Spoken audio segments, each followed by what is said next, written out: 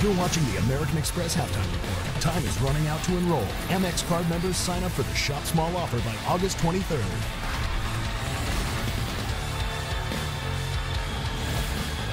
Afros! Yeah! Jared Allen, he has 10, 8, and 2 blocks as the Brooklyn Nets are up by 3 at halftime. And we are in the American Express Halftime Report. Ro Parrish here along with Steve Smith and Sekou Smith.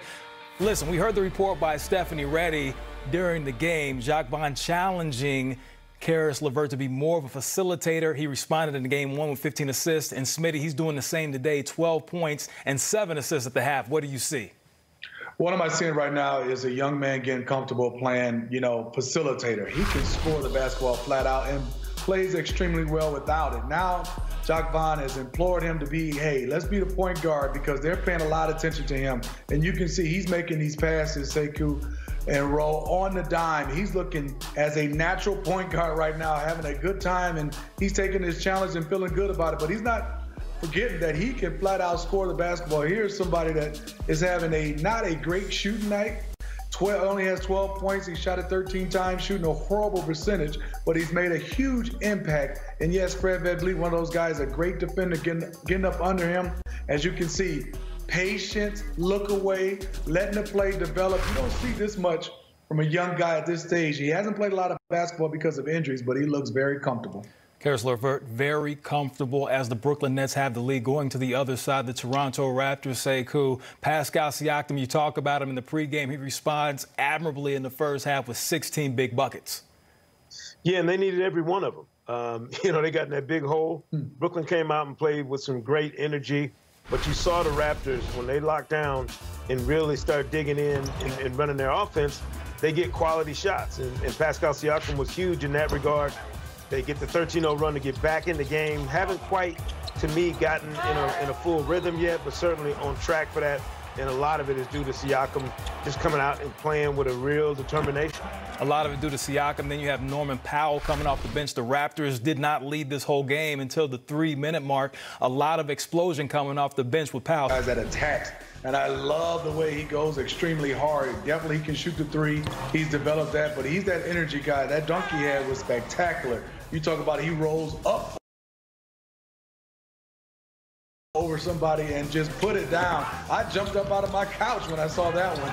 I like what he's bringing the energy, but I also got to say right now for the Raptors, they're going to have to find a way to get some rhythm to their offense because right now, even though the Brooklyn Nets haven't shot it well, this is a team that hadn't turned it over, and they're keeping the Toronto Raptors off the line. Toronto Raptors haven't shot it nearly as well as they did when they knocked down a franchise record 22 threes, shooting 6 for 22. Match these Milwaukee Bucks. This is obviously not how they planned it. They didn't necessarily look the best in the restart. Smitty, should the Bucks be worried after this first game against Orlando? Well, I think the Bucks need to look themselves in the mirror and said, we hang our hat on defense, and it was not there at all. When you look at Orlando, they shot, 50, close to 40, 94% from the line, almost a 50, 40, 90 game for a team, the Orlando Magic.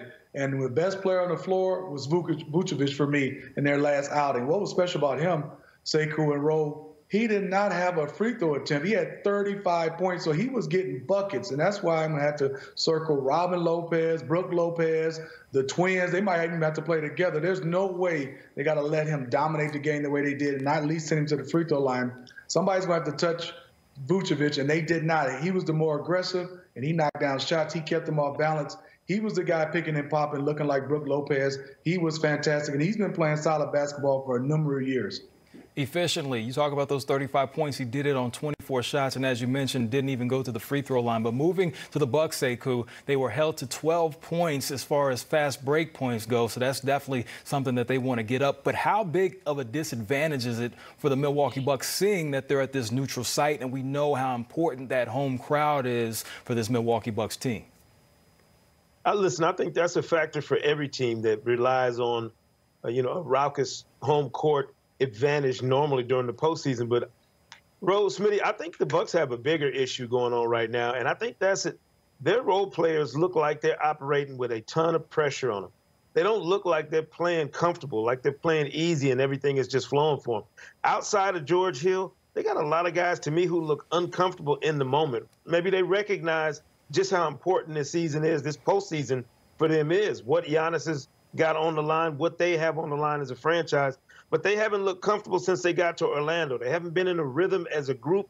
And to me, that's an alarming sign from a team that was as good as they've been all season. You go back to before the shutdown, they had hit a point where they really weren't playing as well, and they've never snapped out of that. If I'm Mike Budenholzer and that staff, I'm digging deep into that tape, trying to figure out where we've gone left and turn that thing in the other direction, because they don't look like a championship caliber team that's in a real comfort zone right now in the bubble.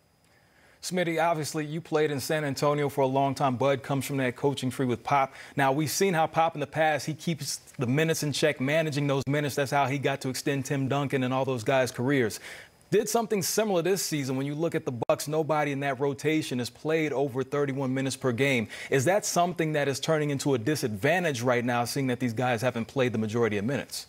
Yeah, I think so, Ro, because they don't have any rhythm. I mean, we know Giannis has been phenomenal. Chris Middleton has been great at times, but Eric Bledsoe didn't have enough rhythm for me. Brook Lopez doesn't look like he's in sync. I think the one guy I think Bud's going to have to play, just because he's one of those X factors for me, Sekou and Ro, is Sterling Brown, because he just makes things happen. Yes, he might turn it over a couple times, but he's so reckless. They need some guys that can dive, do different things. Right now, like you said, Sekou, the road guys, like, they're hesitant. They don't look comfortable. And I think if they don't get it right today, they might have to switch it up. And they got to play a little bit faster to me. And for some reason, they don't get out and get easy buckets. And in half court, they struggle because they're building a wall against Giannis, and it's making it tough. He's getting his points, but he didn't hurt them enough where guys got easy shots and it looked easy for him. Obviously, we're talking about the Bucks, but I just have to throw this out there. This was the first time since 2003 that both 8th seeds beat 1 seeds, talking about Portland knocking off the Lakers and then the Magic beating the Bucks. Sekou, of these 2 number 1 seeds, which one should be more worried moving forward? Wow, that's a great question, because I think they have 2 very distinct issues going on. For the Lakers, it's the opponent. It's who you're dealing with. I think Portland is that dangerous, should make you that nervous, in terms of their abilities to get out there, score points, put pressure on you, and get you off balance. The Bucks, to me, have more internal issues. Again, I reiterate, they have to find that little sweet spot that they play with when Giannis doesn't have to be the center of all of the attention, but he is. Not that he can't do it. Obviously, he can. But they need to find ways, as Smitty mentioned, to get easier shots for Giannis and for other guys without the pressure building like it did in Game 1. So I'm as concerned as I could be for both number 1 seeds, but I think the Lakers have a little bit more danger to be, a little bit more to be worried about in terms of the opposition and the pressure that Portland can put on you. Well, go ahead, Smitty. Hey, Sekou and Ro, is Orlando, do they got home court advantage? That's a great question. I mean, they might be the one team in the bubble that's got a home court advantage. They look comfortable. They do look comfortable indeed, but let's not get too excited. Remember last season when they played Toronto in the first round, they went and won Game 1 as well, and we know kind of how that worked out. Well, looking in the Western Conference, got something fresh off Twitter. Looking at Kristaps Porzingis, this comes from my homie Tim McMahon. I'm told that Porzingis is dealing with irritation in his right knee, but hopes to play tonight. This is not the knee with the repaired ACL. Porzingis missed 10 games in the middle of the season due to right knee soreness. Obviously, this is one of the big stories on the first day of the playoffs. Porzingis getting ejected. What happens in this game if he's not available, Smitty?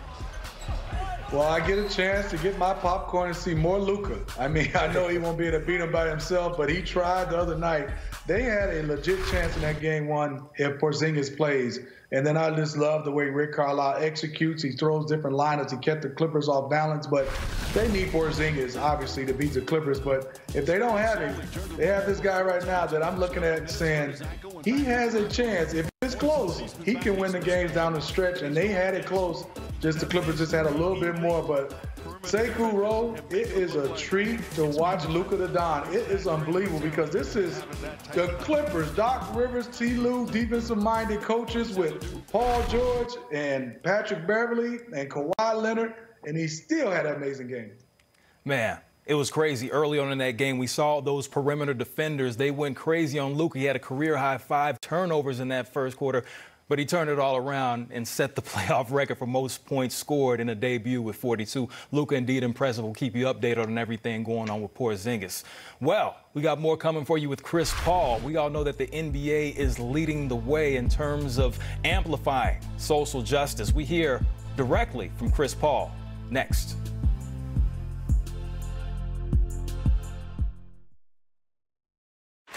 Playoff basketball, it's finally here. Toronto Raptors are dangerous. Count it and one. Fake knocks down the three. This guy's a